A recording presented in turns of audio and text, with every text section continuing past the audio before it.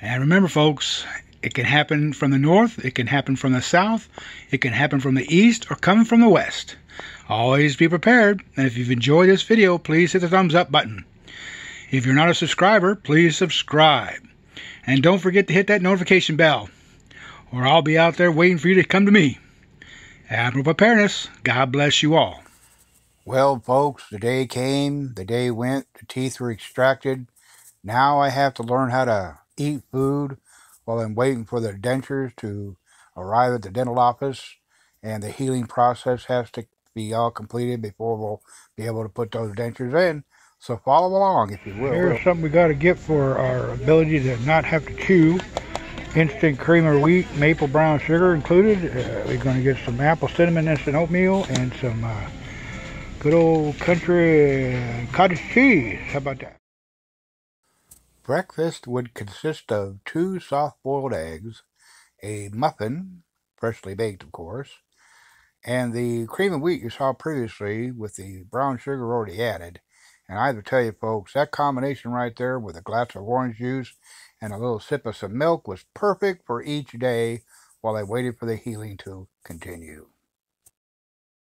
I found that the Sam's Club pre-cooked Angus hamburger beef patties were perfectly suitable because they would just break right up.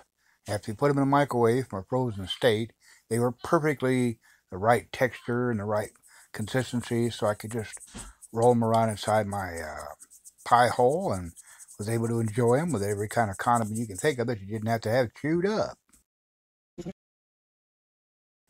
Another lunch menu item was the Hormel tamales with beef. Perfect for a lunch without having to chew. Put them in the microwave, that heats them up, that tenderizes them. Perfect example of something you can eat without having any teeth. And of course, folks, it tastes good. And of course, to complement any meal would be the blender, putting vegetables inside the blender and make it a nice puree. You could eat it like a drink, or you could have it like a smoothie, but the flavors are all there, folks. I use corn as the main ingredient and then a mixed vegetable medley to go with it. Put it in the grinder, ground it right up, and that went as a secondary source of protein. And while looking in my stores, I found these chicken cacciatore meals prepared, ready to go. Just heat them up.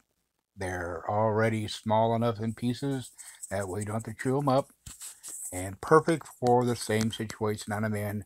So now I have a various selection of meals that I can always have depending on what I got. I also use the Ensure beverages to make sure they don't have any vitamin deficiencies while I'm doing this. And another accessory was some other items that I don't really remember what this was, but it was also excellent choice.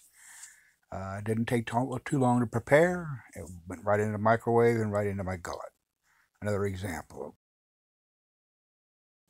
And this one didn't do too well because of the larger sizes. So I had to kind of chop it up just a little bit more to make it usable.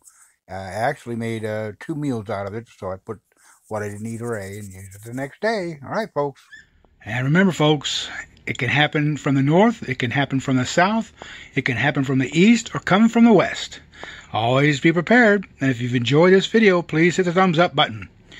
If you're not a subscriber, please subscribe. And don't forget to hit that notification bell, or I'll be out there waiting for you to come to me. Admiral Preparedness, God bless you all.